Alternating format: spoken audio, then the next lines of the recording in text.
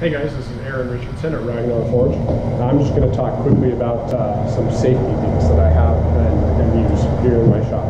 So the first one is safety glasses. I didn't always wear safety glasses. I used to just wear them when I was grinding, and that's all.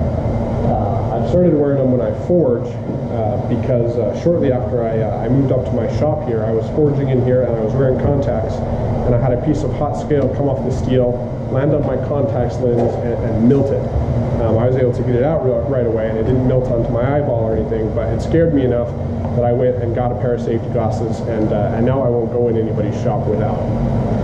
Another thing that I use in my shop when I'm forging, not when I'm in videos, because it isn't very comfortable and it makes it so that I'm not able to talk as well, but I wear hearing protection. I wear these because a good friend of mine who I've done a lot of work with, he actually has had to start wearing hearing aids, and he was told it was probably largely due to his blacksmithing work.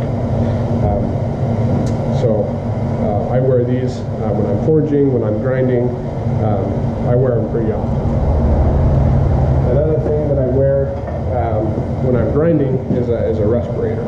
So I've always worn a respirator when I'm grinding, but one of the things that's really, I guess, redoubled my determination to always do that is I installed an alarm here on my door.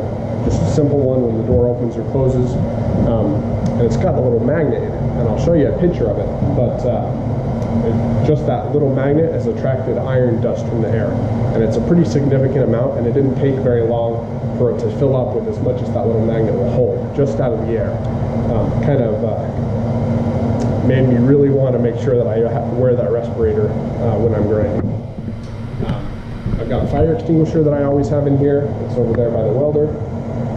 I've got a slack tub, so I've always got water around if I need to cool off my hand, if I get a burn, or if I need to put out a fire. Now, sometimes I'll also wear an apron. I use that when I'm doing more heavy forging, or sometimes when I'm grinding. Talk a little bit about gloves. So I don't generally wear gloves when I'm forging. They tend to make it actually more dangerous. The reason for that is if I'm not wearing a glove and I get a piece of hot scale on my hand, I can just brush it off and I'm done. I can keep working.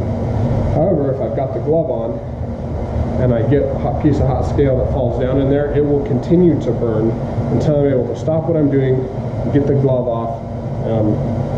And every time that's happened to me, it's been a worse burn than it would have been if if I wasn't wearing gloves. So the only time I wear gloves when I'm forging is if I'm using a hand punch or drift and it's too hot to do it without the glove, and I also wear them when I'm forge welding. Same principle for boots. You want to make sure your trousers cover the tops of your boots or shoes so you don't have a piece of scale go down inside your shoe. Or maybe a little piece from when you punch a piece of metal. You just really don't want to have that go down your leg. It's very painful. So talking about safety, I almost forgot. Another thing is it's good for forging, not so great for power tools. I wear a long sleeve shirt. This keeps the scale off my arms.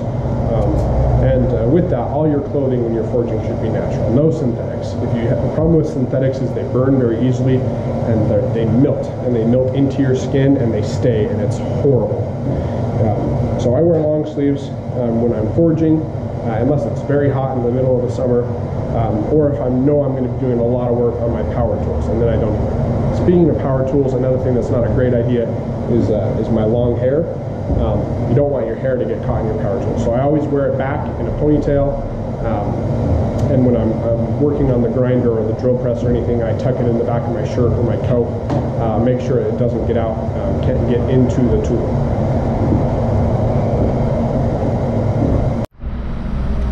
Another thing with safety is I don't work with galvanized steel or steel that has a zinc paint on it. Zinc is just not something that I play around with at all. I don't like using brass, and I won't work with anything that's galvanized, simply because that zinc, if it burns in your forge, it gets in the air, you get heavy metal poisoning, you get zinc fume fever. It's really toxic, it's unsafe.